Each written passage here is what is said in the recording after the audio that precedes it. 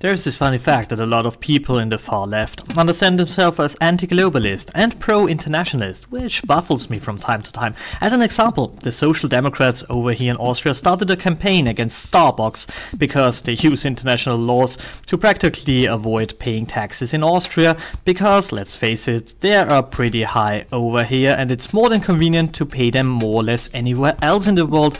By the way, it's the same party that is now the senior partner in our government of two parties, so you might say, okay, if you don't like it, change it. And this is what we say over here, but well, this would seriously hurt the tactics of the Social Democrats, who demand more or less the same stuff since over 100 years, and when they are in power, they change absolutely nothing. However, they argue that this is globalism and therefore bad, that companies who act globally can simply put crap on national law, which means they can make money here, but don't pay taxes here. And you know what? I agree. So globalism is bad. Internationalism, on the other hand, is good because nationalism is bad. So riddle me this. If there is no nation, how should companies be forced to pay taxes in the nation they act in? Globalism and internationalism are in essence the same thing. The one emphasizes, of course, the money part and the other the people part. The thing is, those two often come together, and both are very important for those 3,000 people who own more or less the entire planet.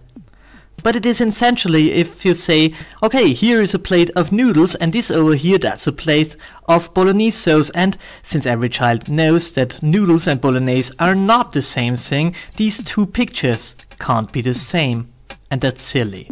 Just because you emphasize one part does not mean that there is not more to it. And both internationalism and globalism follows the same idea. Demolish the idea of the nation, go back to the system we had before that. Empires of rich people who were in total control over their subjects. The only thing that changed is that we used to call them kings, and now we call them director, CEO, and major shareholder. And that's the point where we have to go back to the idea of the nation. Think about it. The idea of the nation is not to conquer the world under the flag of your nation, because this is how it is portrayed. No. It means the opposite. The idea of the nation is that, simply put, similar people conglomerate in one spot and live how they please and stay the heck out of other people's affairs. The idea of the nation is rooted in the idea that we are all different, which means that humans are diverse. Globalism and internationalism and international socialism is rooted in the idea that we are all the same, want the same, and want to live in the same way. And I said it before and I say it again, this ends not in no borders, no nations. It ends in no borders, one nation, one ruler, one law. And this is essentially to understand, if you want to crush the nation, you crush also the idea that you could tax local people to use the money locally to do local stuff. Without the nation, there is no local anymore. Everything is international, everything is global. There is then no here and there anymore. Everywhere is anywhere. And you see, this includes anything that has borders: countries, counties, states, nations, and safe spaces.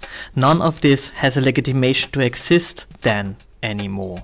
Borders are not a bad thing. Borders make it possible to let capitalist states exist peacefully next to communist states, atheists next to theist states. If you scream "Free Tibet," you mean that you want a border between China and Tibet so that the Tibetans can live like they want. Think about it. Nations are not bad per se. Nations are just bad if they adopt the idea of internationalism and try to take over other nations.